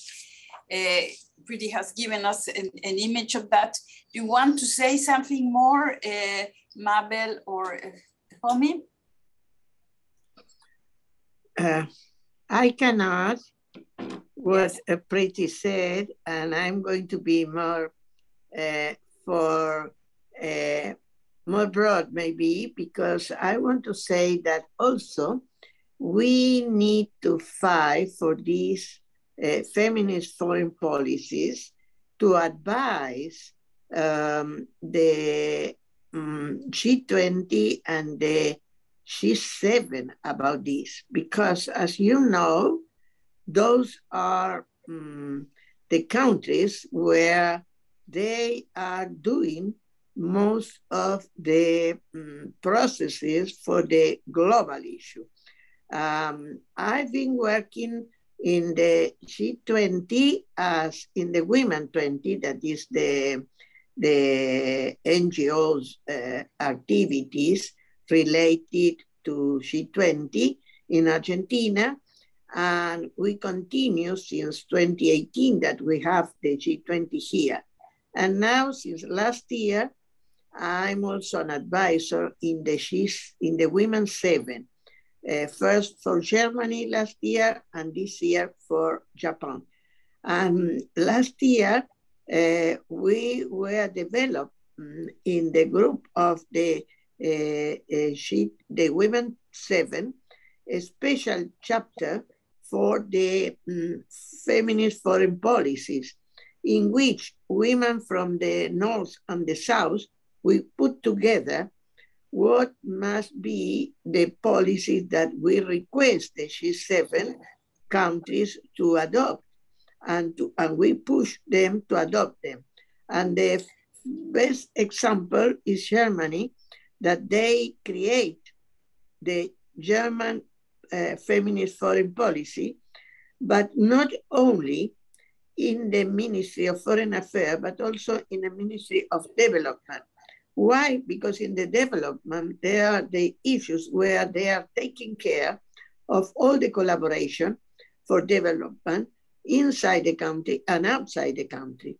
So I think this is a good example how they try to make not only statements about the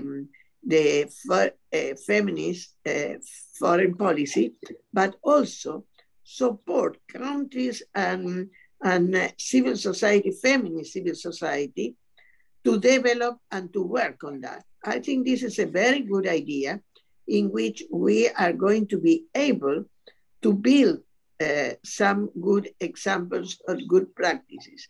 But it's going to take long times, I'm afraid. And as I said before, for example, we promote multilateral policies, and we promote anti-colonialism, and we promote less funding for armaments. But all this needs to be worked very hard, because there are so many activities pushing back, and specifically all related to the economic side, that we need to know they are not easy to fight. But we need to do work not only with the foreign affairs ministries, but also with economic development and other ministries. This is something that we need to consider in order to be able to do a feminist foreign policy that consider all the aspects. So this is the challenge. Thank you. Thank you, Mabel. And for me, do you want to add something? No. No, not to this. So perhaps we round up what we have said, and I give back the word to Anne and to Ulrika. Okay, where are we? We are at the end. At the end of what makes a feminist foreign policy feminist? Yes. Okay, very good. I think that question is really hard to answer, because it depends on obviously what you mean by the term feminism. And feminism is, it's one of those kind of, in academic language, empty signifiers, right? It can be filled with any meaning. So feminism can be a range of things. It's not one thing. And we know this from feminist activism and feminist theory, that there are all kinds of different feminisms, right, in the world.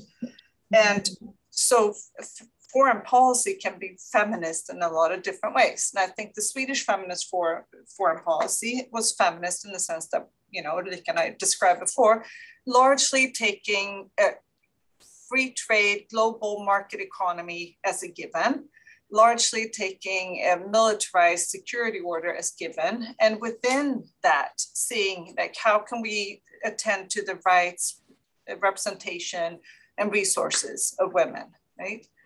And in one sense, I think, obviously, if we envision a world where those things, you know, the trade and markets remain the same, the militarized security situation remains the same, but imagine if resources were equally distributed between men and women, it is quite different. That would not be the same kind of market economy. So even for those that consider themselves to be liberal feminists, right, that like, buy into that sort of system, it's still a remarkable change, and it's still a vision to have, even though it's not the same feminism, right, that lots of other people would like to see. So, you know, to ask the question, what makes a foreign policy feminist, I mean, it just hinges on what we mean by feminism, and I think that's just the perennial issue for academics and activists alike, right, that we load that term with so much different meaning, and we have different ideas and visions about what that is. And the trick, I think, and I think that comes out clearly here from people speaking from different positionalities in different parts of the world, is coming up with ways, bridges, right, to find perhaps coalition building between people that have different visions of what feminism is and should be, to that way move forward in some way. Thank you, Ulrika. Thank you.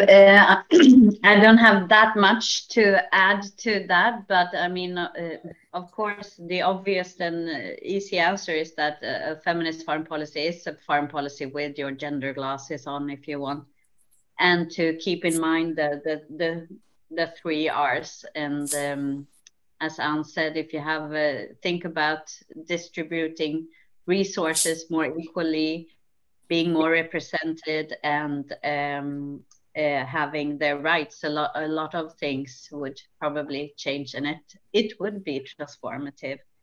But I wanted maybe to add on to what Mabel said on other ministries having to have a feminist approach.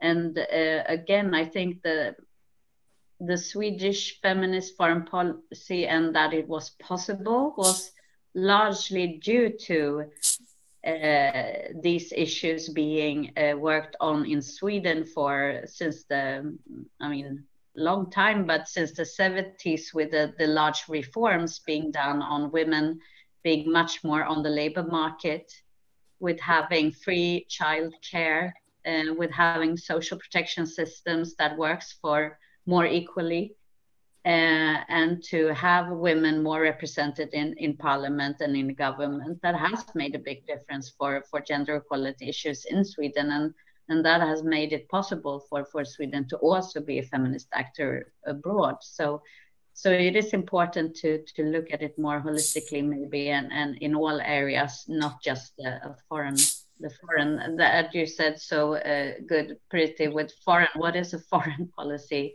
Anyways, it's a strange word when you think of it. But so I think that just thinking of it more holistically, and also in a national context. Thank you, Ulrika. Do you want? I will give you the word back, Priti. Do you want to say something? What makes a feminist foreign policy feminist? I think we have talked about, and there are many good building blocks, or many things which have been shared by all the panelists. But I think each country has its own context, reality, cultural, and where that country is.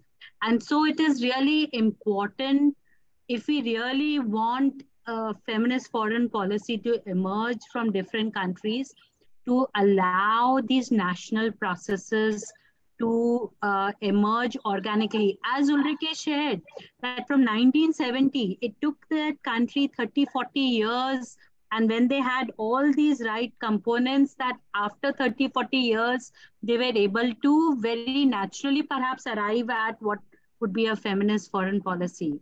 But something which gets imposed from outside, like India today can reject outside interventions, but there are many other countries in the world which will totally crumble under such kind of outside interventions. And so these interventions need to be greatly criticized. And really, this doesn't help in our work collectively towards having a feminist foreign policy in different countries. And as Mabel also shared, that how we develop this global culture around all the policies have a feminist lens to it. So it is really important because, that there is this kind of sensitivity and there is this kind of awareness that let each country go through its own process, and when it is ready, it will move in that direction, and it will have what it will define as what its what the components and what the foreign policy should be.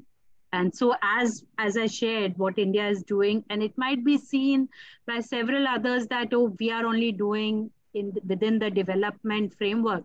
Well, that is a starting place for us. Like, that's where we are, and that's a starting place, and that's a good thing. It's okay.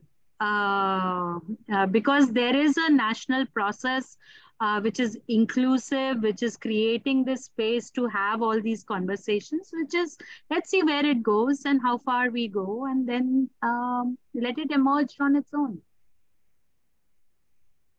Thank you, Priti. For me? Yes, thank you very much. I don't really have much to say, but I think what makes a foreign policy feminist, it's really like I really look at the beauty in feminism, right? Where there are so many types of feminists, and of course who have common grounds. So what makes a policy feminist for me, or a foreign policy feminist for me, is the fact that it actually takes at heart, or actually is really intentional about recognizing and seeking to address all the barriers women face when it comes to address to the enjoyment of human rights, and really taking into account or really reflect at the 3 R's when it comes to the resources, the distribution of resources, when it comes to representation, and when it comes to human rights, and making sure of really being intentional about making women at the forefront of these discussions, or the forefront of these processes. So to me, it depends on the context, because context matters too, right? When it comes to cultural context, religious context, geographical, and so on and so forth. But but again, it's just about making sure that these women are at the forefront of all of these things, and they are really or they are really at heart when it comes to the development of these policies. Thank you very much for me. Mabel says that she's coming back. She's absent for some minutes. And I just wanted to ask the audience here, the public, or the public that is also online, if you have any questions or any comments before we finish this very interesting discussion. Yes, we have to. Yes. I would like to ask, during the CSW, the UN. Can you hear here? So they hear you as well. I followed the CSW conference in New York in March, and there was a seminar there by the about the feminist foreign policy from the International Center for Research on Women. And there they made a list of the criteria for a policy to be called feminist. And I wondered, how well known is that? How established are they? Is it something that would influence the discussion globally? Thank you, Jan. I haven't seen that particular list, but there's definitely, I think, a kind of establishment of some sort of repertoire of what a feminist foreign policy should look like, right? I think there are a lot of places are talking in terms of the 3 R's, for instance, right? So, but also I think each country's, the countries that have declared feminist foreign policies, they do put their own twist on it, and it's not a carbon copy of the Swedish feminist foreign policy. But there's also learning. I know it's a little bit vague, but like some things are shared and some things change as it moves around the world. And I don't know about the specific list. Maybe it becomes something that circulates. I don't know. It's really. I think they really try to find what all the countries would have in common. Yeah. It's interesting. Yeah. Your question? Yes, I just want to say thank you so much. It's a fantastic panel that you organized. I have 2 questions, and they are for different people. So the question 1 is for 2 people, and you decide how you want to answer. It's to Anne and to Ulrika. And the second question will be to Priti. And it's both questions are about how much can we compromise on our morale? And I want you to answer as humans now, not as Swedes, not as Indians or other nationalities, as humans. So the first, how can we have feminism if people in Bangladesh are sewing our clothes that we can buy? It's cheap here. So it's about feminist foreign policy. And for Priti, how can we decolonize if we can have a caste system where women of one caste clean house of other women's caste? So in this kind of sense, how can we preach morale if we cannot deal with basic inequalities that we are facing? Things. First, Ulrika and okay. You guys ask really good and really difficult questions. That's a very hard question to answer, I think, because it depends on, what do we compare with, right? It's one thing if we see feminist foreign policy as preaching morality and preaching that Sweden somehow has attained all these things and it's like the perfect role model. But I'm not sure that there are many people in Sweden that you hear that sometimes, right? From certain ambassadors or certain, when there's public diplomacy events.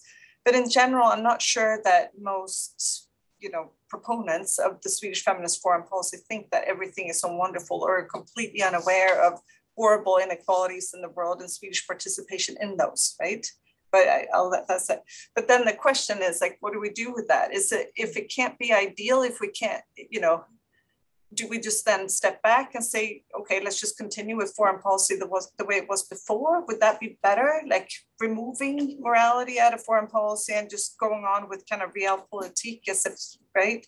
Or do you do what you can pragmatically, right? Maybe arms trade wasn't possible. I'm not one to judge that because I wasn't in civil service or in the government, but it's possible that that was kind of a limit, like to what these, the people that wanted to have a feminist foreign policy, what they could do.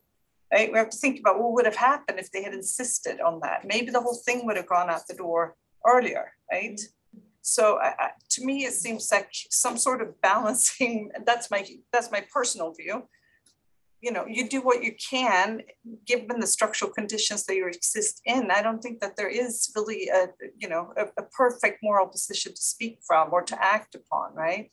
And that means you do get, it is messy and there will be hypocrisy and it's contradictory and, it is an unequal world that Sweden benefits from. Not all Swedes, right? But Sweden does, at least like most of the elites that run foreign policy benefit from an unequal world.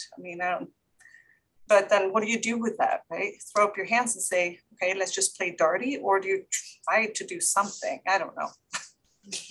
Thank you, Anne. Ulrika, do you want to add anything to that? No, I think Anne expressed that very well. Thank you. Then Priti, did you hear the question, Priti? Edme, I didn't fully understand. If you don't mind repeating, just so that I understand what was. So there was something on. You can come. Can I come? Shall I come? Yeah, I think it's better. Of course. Here. Can you see me now also? Hi. So the question is, I'm trying to ask critical questions to people who present different positionality, just to show that there is no perfect solution. So to Anne and to Ulrika asked, how can we have feminist from policy or preach morale when we buy our clothes basically from people who sew it in Bangladesh? And to you, the question is, how can we preach decolonization when we have authoritarian governments? Or how can we preach decolonization when we have caste system, when some women have maids in their houses of different castes that cannot even share the same space? So this is a question that I'm asking. Can there be a decolonization under these conditions? Thank you. I'm sorry, can you repeat caste system when we have, can you just say, for a minute, yes. I lost it. So you talked about decolonization in India, right? And then Edme, right, is your name? Edme asked you about authoritarianism and how can you decolonize a place when you're not perfect yourself. And I'm adding another layer of when women exploiting other women of different castes. So how can we have decolonization in these conditions as well?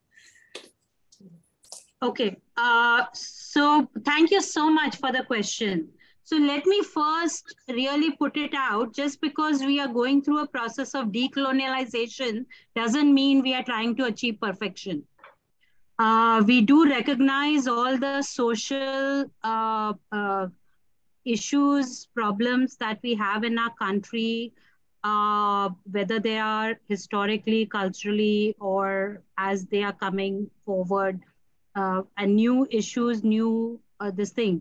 So just to say, as feminist and as decolonial feminists, I don't, it would be wrong for me to say that, okay, when India will so-called claim decolonialism, there won't be any violence against women, right? Like, you know, it's not Ethiopia we are talking about. Let's be realistic. But given where India is, where India wants to go, India has set a particular goal and process in place.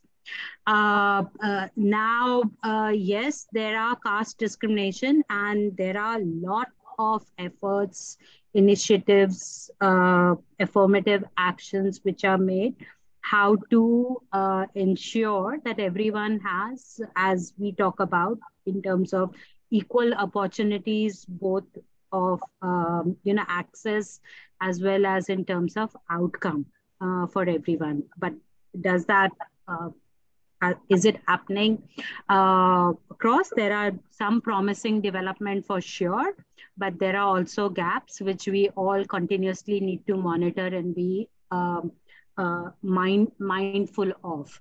And so regarding authoritarianism, I don't know. I know, like, you know, some of it gets in this Western media gets over this thing. Like, I don't know if you know, India recently had a state election in the southern state of India, and the ruling party BJP lost heavily. It was totally thrown. So I just want to say that whatever is the perception that people have of India, we have a functioning democracy and we do throw governments out. And so in the tenure that this current government is, and whatever practice or whatever, if it is not delivering what people want, the next election, there is a danger they will be thrown out through a democratic process. India is a functioning democracy, and our democratic process institutions do work. Very good. Thank you, Priti. Any more questions? Or from people listening online, if you have any questions, you can also put them in the chat or something.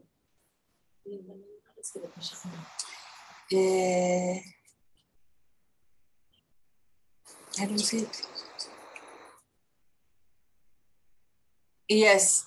Yes, Linda says, maybe we need to see feminist foreign policy as a process, something to aspire to, but as yet unfinished. Or anybody else who wants to comment or raise a question?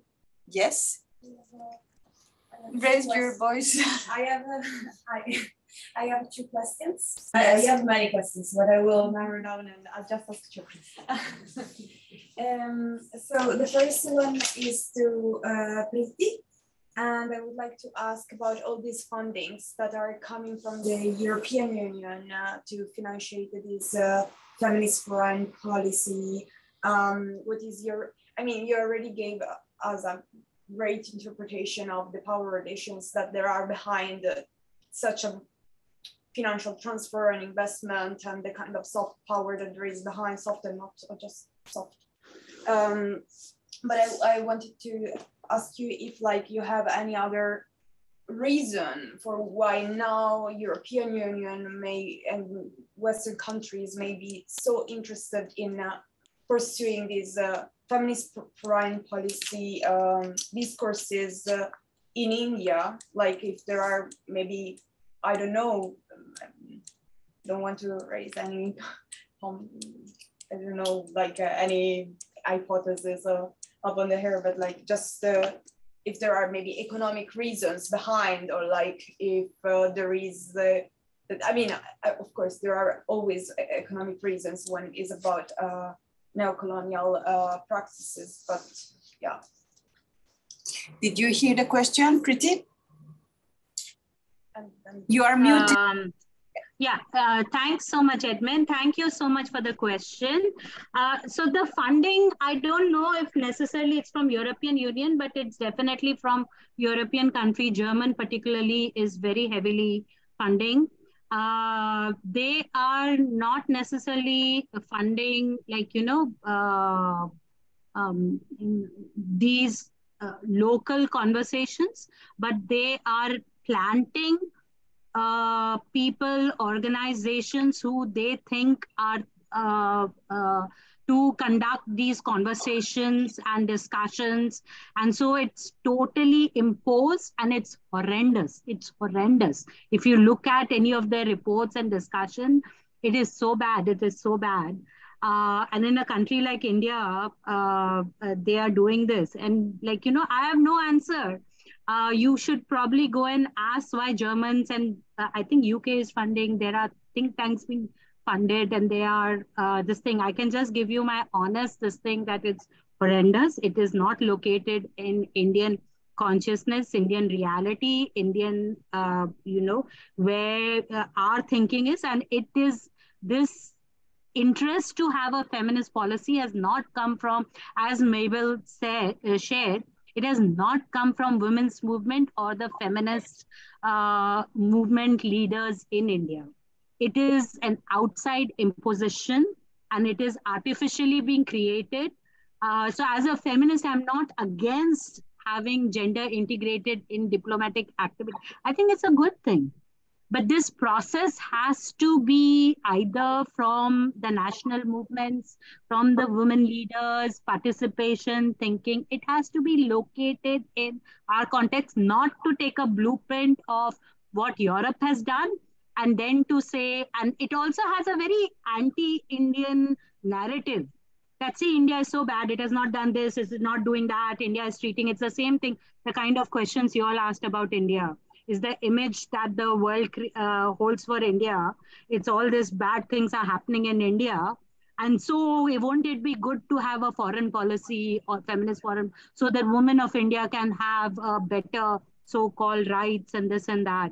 Well, women of India are very much capable of working towards and, you know, and whatever you're hearing, whatever is the interest of this kind of propaganda, you might want to think about that what is perpetuating all this and why Europe is funding this kind of work in India. And if they're doing in India, I'm pretty sure they're doing in other countries.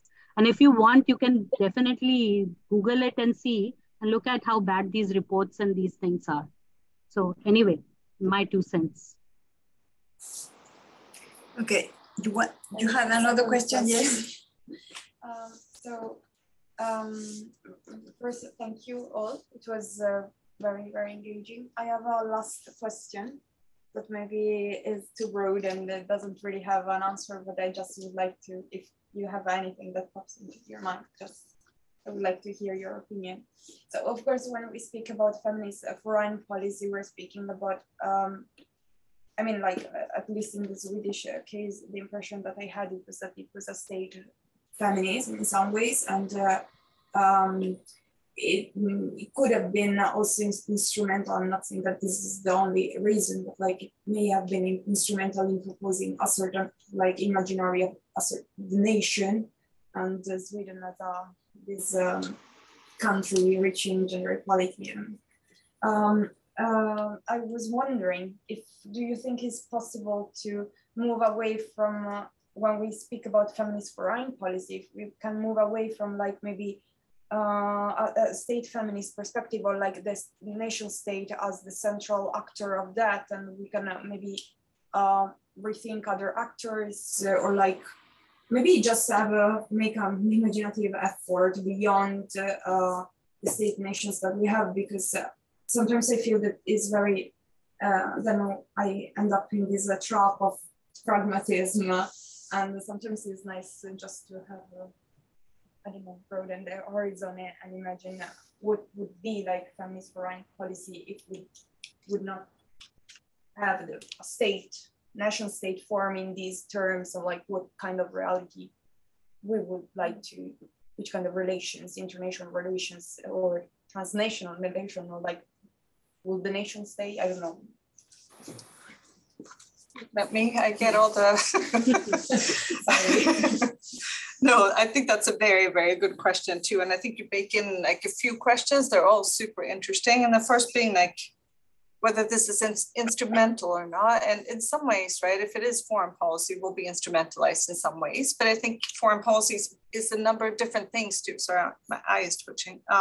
So it's not, you know, you have all these different agencies that kind of have different purposes and do different things. So I would also encourage you to think of the state in more disaggregated terms, because it's not one beast. It doesn't work as a united thing, right? We think of states that way, but like, I'm increasingly convinced that it's much more fragmented and the practices disconnect sometimes, right? And I think the nation branding you're talking about, that's most evident maybe in public diplomacy, where you have, you know, like the Swedish Institute, and they're promoting like this image of Sweden. You talk about Sweden as a unit and Swedish culture as if it's one homogeneous thing, and right, they really mask over like the inequalities within Sweden, or, you know, all the gender inequalities within Sweden, like those sorts of things, right? But when you look at other practices, if you look at Swedish development practice, for instance, that does in some sense, right, try to integrate civil society organizations, women's movements, both within Sweden. They work closely, I think, with you know, lots of Swedish civil society organizations. Not, you know, it's not a partnership, but there is some integrating of their perspectives. And same thing, I think, on the ground, you know, Swedish embassies work in different countries. They do try to do some work, right? It's still state-centric, but they do in some ways try to liaise with, right, like women's organizations in different parts of the world. So I think it looks quite different, like depending on where you go. But in terms of foreign policy, I don't think that is going to move away from states, because it's what states do in their fragmented way, right? So if we want something else, it's going to have to be kind of civil society networks and like movements that move beyond state actors, I think. Ulrika, do you want to add anything? Yes, maybe I can just add from actually my my new hat, or my present hat, working for UN Women. I think in the United Nations, and also especially in UN Women, there has been attempts, right, to see the multilateral system not just as states coming together or governments coming together, but trying to include civil society actors, private actors, academia, and trying to see kind of a new multilateral way of working. I'm not saying it's succeeded, or but there has been attempts, like the UN Women Generation Equality Initiative was done like that it was supposed to be governments, civil society actors, academia, private actors coming together in coalitions, working on different gender equality issues. And there is thinking on that in the United Nations and in different processes, seeing, you know, multilateral international issues more of diverse than just being the normal state actors. But so I think it's a valid question, and probably things are changing in some direction. But of course, when it comes to government policies, it is government and it will be the national policies. But just to add that, thank you. Well, I think we have come to the end. So if anybody of you want to add anything, the panelists, I mean, because the time is running. No, Priti. Mabel? Yes, thank you so much. I think, first of all, I want to thank for this important and interesting session in which we could share our problems around the feminist foreign policy, because this is something that we are building. And of course, you, Sweden, or Swedish people, you have a lot of experience, but we need to try to build now how, with the changes in the governments, we need to have some care how those policies are becoming permanent and not only something that is dependent on the government. And this is very difficult, but not impossible. But we need to look. And I think for this, the UN agencies and UN Women has a lot of responsibility in helping the feminist groups in the national, at national level, to be working on that and supporting some areas in the government, and of course, developing a concept and about this in all the population in order to be able to have a continuity, because this is something that we need to consider. How to make it possible to continue with the changes in the government. And this is something that we need to build up and make. Your experience is going to be guiding again as it do before. Thank you. Thank you, Mabel. Do you want to say a last word for me?